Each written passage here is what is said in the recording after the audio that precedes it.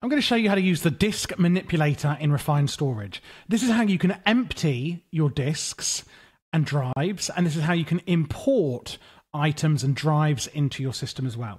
So first up, let's take a drive and let's shove some stuff in it. So in this drive, I believe we have 160 oak planks. So I'm going to take out this drive. They're no longer in the system.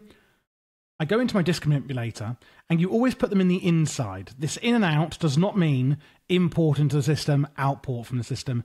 This is just where we're putting things. So in order to designate if we are importing into the system from a drive or a disk, or exporting from the system into a disk, that's on the left here for I/O mode, which means import output mode. Do we want to extract from the network or insert? I'm going to say I want to insert into the network from this drive. So I place the drive in, and as you can see, the number in the drive is going down, and it will eventually reach 0, and then it will go into the out slot. There we go, because it is now empty. We have inserted all of the items in that disk into the network. Now, what I'm then going to do is say extract from the network. But we can see here we've got these slots at the top, and I'm going to filter them for oak planks, meaning that the other items in here will be left alone.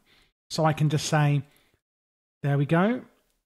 Now, as you can see, nothing is happening, and that's because I'm blacklisting the oak planks. But if I whitelist them, you can see the oak planks are now flowing out of the system and into my storage disk. And therefore, that is how we extract into a disk from the Disk Manipulator.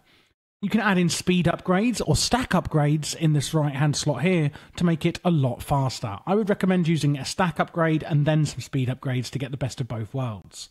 The other filters we have on here, do we want it to work with redstone or not? Obviously, we've gone over I/O mode, items or fluids, whitelist or blacklist, and exact mode on or off, which is the same as a fuzzy mode, which basically means if you have items that have durability, do we want to be saying, I only want this exact durability?